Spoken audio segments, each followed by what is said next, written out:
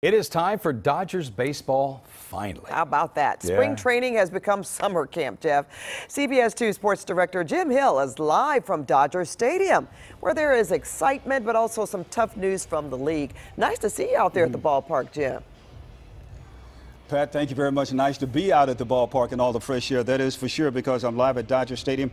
But once again, coronavirus is having a very big impact on the world of sports. Here is the latest for you right here on CBS 2. Major League Baseball and the Players Association released the results of the first round of the COVID-19 testing.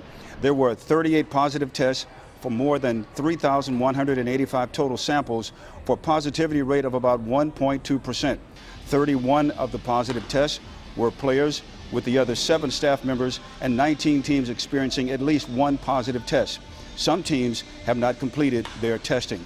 Meanwhile, the Dodgers began preparation for the upcoming 60-game season today. The Blue Crew holding their very first workout of the summer camp, with the season scheduled to start in about 3 weeks.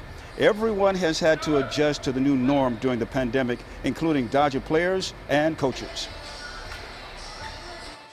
My normal today is I get to coach baseball. I get to be around people in a responsible way. I get to be back at Dodger Stadium, albeit spring training 2.0. So that's some semblance of normal.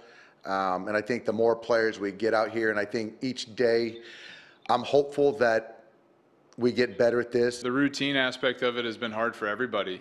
Baseball players are creatures of habit by nature, and it's been really good, I think, accountability for everybody across the league to stay up, wherever they were and try to be ready for the season. And it was a good test, I think, for everybody to try and be as ready as possible for the year. And we'll have more on the Dodgers and Angels coming up at 6 o'clock. Pat and Jeff, back to you in the studio now.